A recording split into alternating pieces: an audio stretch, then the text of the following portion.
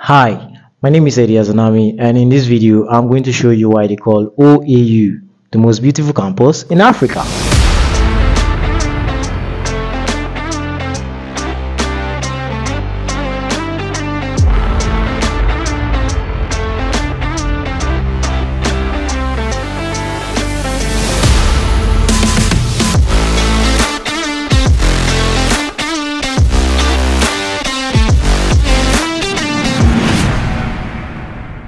This is Obafemi Awolowo University, Ile-Ife, a federal government-owned university that is located in the ancient city of Ile-Ife, Osun State, Nigeria.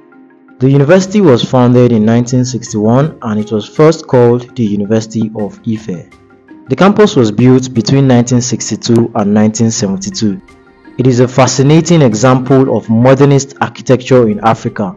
As a case study of Africa's assimilation of the modern style, its design is intriguing also due to the fact that it was built by Israeli architect Ariel Sharon.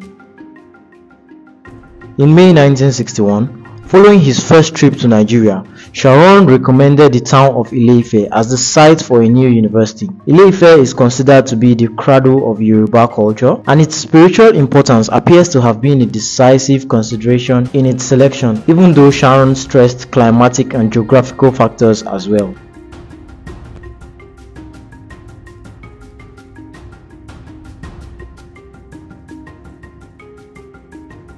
The main core of the OAU campus, where most of its initial building took place, is the most important zone in the campus.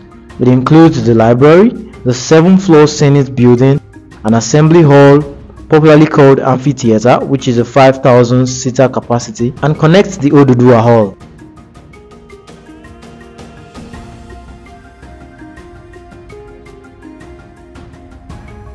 There is the academic area which houses the faculties. Almost square in shape, the core has a main plaza, slightly left to its central axis, with pedestrian walks leading to other areas of the campus.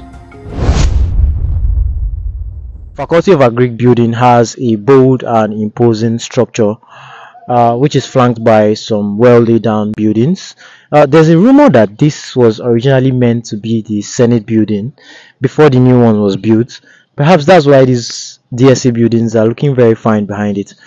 By the way, there's a building right over there called Spider, probably because of its spider leg-like columns around it. That is actually the Faculty of Engineering building. All the engineering guys are way over there, well tucked away from the hustle and bustle of the campus.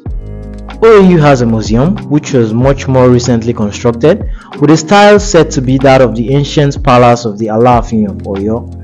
Right beside it is the Faculty of Pharmacy building, which was the first faculty of pharmacy in West Africa as at the time it was completed in 1967. Here there is also the Symmetrical College of Medical and Health Studies, and just around here is the Faculty of Technology building. From its northeast corner, the 4 buildings that comprise the Faculty of Arts create an additional axis. Behind the library, 4 additional faculties were built: Education, Social Science, Law, and Administration. 3 of these buildings were arranged symmetrically along the main core's northwest border, with the 4th located between them and the Humanities axis. Sharon called this a loose grid design, whereby a seemingly free-form arrangement of structures is connected by open-air plazas. Environmental considerations were a major concern. The lush natural vegetation was conserved wherever possible, and more importantly, the building's design took into account the glaring heat and the rains. Sharon used a climatic solution that was called a reverse or inverted pyramid. So if you're an OAU student, you must have at least thought about this even once. Why these buildings look like inverted pyramids, and now you have it. It's because they are meant to shield you from the sun and the rain. The OAU campus is connected to its gates by a 2.5 kilometer stretch of road popularly known as Road 1, which is accessible by students and staff living off campus by buses, cabs, and bikes.